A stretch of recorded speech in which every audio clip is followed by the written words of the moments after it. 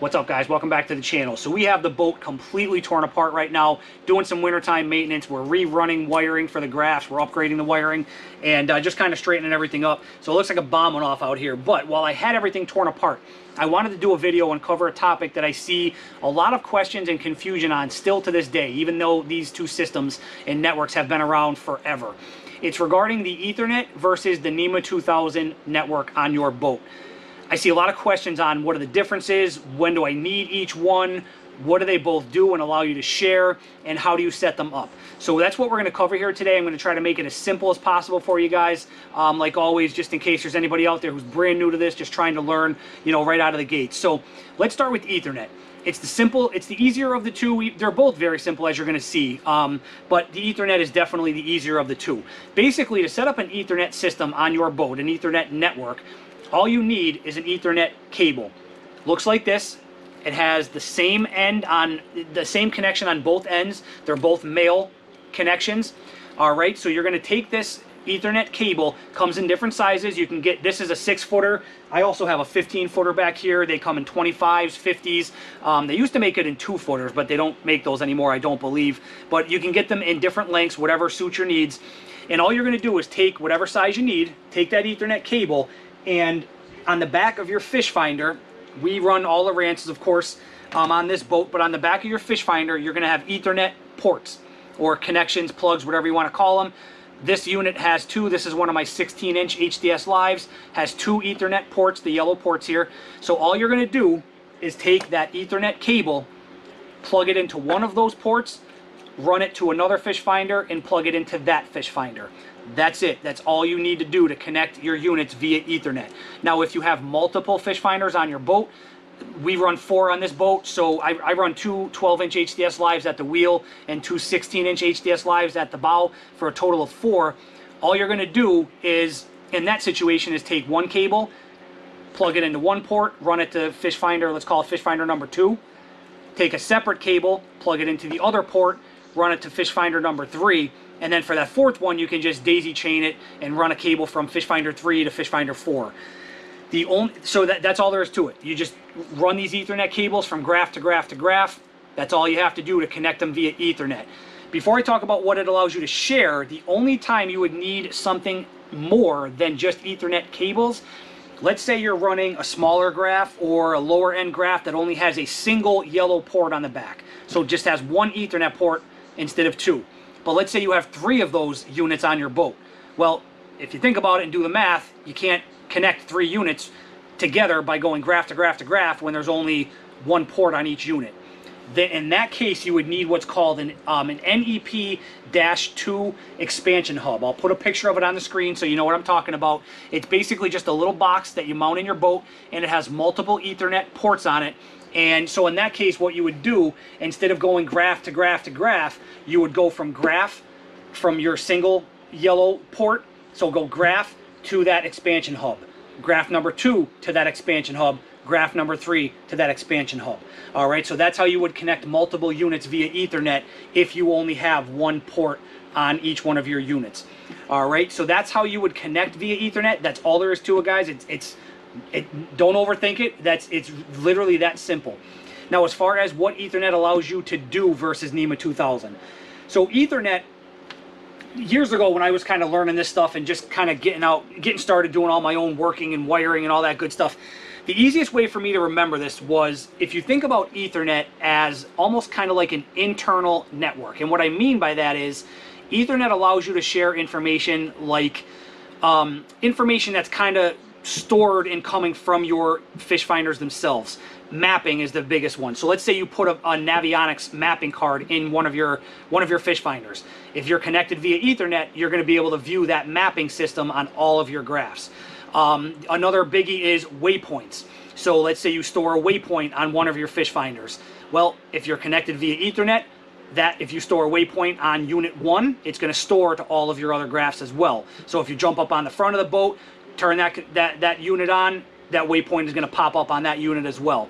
It also allows you to share routes and trails. So all of that kind of information that is kind of stored in your fish finder that's what I mean by internal network. That was just the easiest way for me to remember, you know, what the Ethernet allowed you to do and allowed you to share versus NMEA 2000. If it works for you, kind of tuck that away. You know, if not, you know, come up with your own way to remember it. But again, so mapping, waypoints, routes, trails, sonar, things like that. That's what Ethernet allows you to share. All right, that's simple, guys. Okay, NMEA 2000. Let's talk about that real quick and what the differences are. So NMEA 2000 network, it's a little bit more complex. It's still very simple, as you're going to see, but it is a little bit more complex than the Ethernet.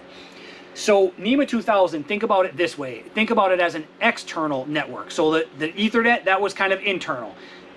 NMEA 2000, if you think about it as an external network, and what I mean by that is, that's what's going to allow you to share information to all of your fish finders, like external GPS pucks, like the 0.1 from Lowrance, or, you know, weather modules that you may mount to the boat. Radars, things like that, or some guys run temperature probes in their live wells, so something like that that you would be adding to your live wells. They're external components that you're adding to your boat. Engine data sensors or modules, that's another biggie that people would run. So anything external like that, external modules or pucks or GPS units, radars, whatever, anything external like that. Again, that was just an easy way for me to remember. That's what NMEA 2000 allows you to share and view on your fish finders. All right, so as far as how do you set up a NMEA 2000 network, it's very, very simple. I see people overthink this, and again, if you're new to this, it can be a little confusing or a little intimidating, but I'm going to break it down and try to make it as simple as possible for you. All the NMEA 2000 network is, it consists of what we call a backbone, which is this. All this is, it's a bunch of T's that look like this, like these two. These are T's. You just connect them together. They come with a female end, a male end, and then the top of the T. All you're going to do is the obvious. Male to female end, plug them in, screw them together, and now those two are connected. You have to decide or determine on your boat how many T's you're going to need, and I'll show you what they all do, and so you can kind of determine how many you do need. But that's all a backbone is. It's just a bunch of these T's connected. Let me flip that around, male to female, and screw them together so that way they're connected together. All right. Now let me show you. I have 7 T's on my NMEA 2000 network, or on my backbone. That's what we call this. So on my backbone, you have to determine how many things you have on your boat that is going to connect via NMEA 2000 and how many you want to connect via NMEA 2000. So I have 7 T's because I have 4 fish finders. They all have their own NMEA 2000 cable. So fish finder number 1, number 2, number 3, number 4. All right, so these are my 2 12s at the wheel. These are my 2 16s at the bow. T number 5 for me, this would go to my 0.1 GPS puck from Lowrance.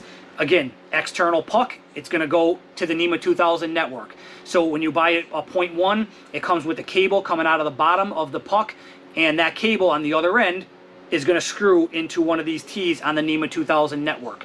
That's how you're going to connect to the NMEA 2000 backbone for that. T number 6, for me, this is my Ghost trolling motor. The Ghost trolling motor, on the pedal of it, it has a NMEA 2000 cable coming out of it that comes with the trolling motor. So you just run that cable to your backbone, plug it in there. Now your Ghost is connected via NMEA 2000 network. Just allows you to take advantage of all the features on it. The last module, so no matter how many T's you have, again, this is going to vary boat by boat. All right, you have to determine how many T's you need, how many individual modules or fish finders or whatever you're connecting. The last module for me, the last T for me, this is the power nodule, the power T if you want to call it that. The NMEA 2000 has to be powered on its own source. So if you think about the Ethernet that we talked about, you didn't need power for that. It was just a cord going from graph to graph to graph. Well, the NMEA 2000 has to have its own power. I'm going to put a link down below the video it's called a NMEA 2000 starter kit. It's a kit that comes with basically everything you need to get started and create a backbone, including the power wire, the harness. So the power T, all it is all you're going to do for any of these T's, you're going to take a NMEA 2000 cable. Before I get ahead of myself, let me show you what these look like. So the Ethernet, if you remember, had 2 male connections. Well, the NMEA 2000 cables, again, they come in all different lengths. They have a female and a male end. All right, so all you're going to do, you're going to take the NMEA 2000 cable, take the male end, put it on top of one of your tees, and again, you just screw it on. Can't really mess it up. You just male the female, screw it in place, and then you would take the female end of that cord or cable and run it to whatever you're connecting, whether it's your fish finder. I'll show you what they look like on the back of the HDS Lives. It's that small black port right there by my finger. So that's what you would do with these NMEA 2000 cables. Okay, so every tee is going to have its own cable. So you'd have this cable going to one of my fish finders, another cable going to a different fish finder, a third one going to my third fish finder, a fourth cable going to my fourth. You know what I'm saying. So every one of these tees is going to have its own cable going to either a fish finder or a module, whatever you're connecting to the network. That last power tee, if you get that starter kit that I mentioned a couple minutes ago, it comes with the power cord. So it's basically just, it's a NMEA 2000 cable that you would screw into this tee, just like I did over here. But on the other end, instead of the female end, it would have power wires. It would have the red and black for positive and negative. You can run that, you have to run that to power. You can take it direct to your battery with an inline fuse, or what I would recommend is take it to, I would have it on a switched power source. What I mean by that is, the way I did mine was I ran the power wire for my NMEA 2000 backbone. I ran that to my fuse block underneath my console that's controlled with my main power switch to the boat. So when I hit that switch and I turn that power switch off on my boat, it also powers off my NMEA 2000 network. I highly recommend you do that one way or the other.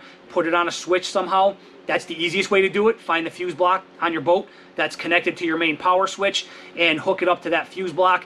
If you don't, let's say you just ran this direct to your battery with an inline fuse, this backbone is always going to be getting power. So your 0.1 would be getting power.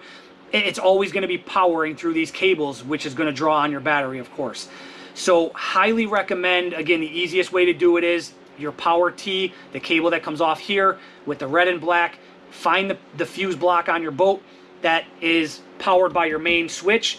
Run it to that fuse block. That way when you turn your main power off on your boat, it also powers down your NMEA 2000 network.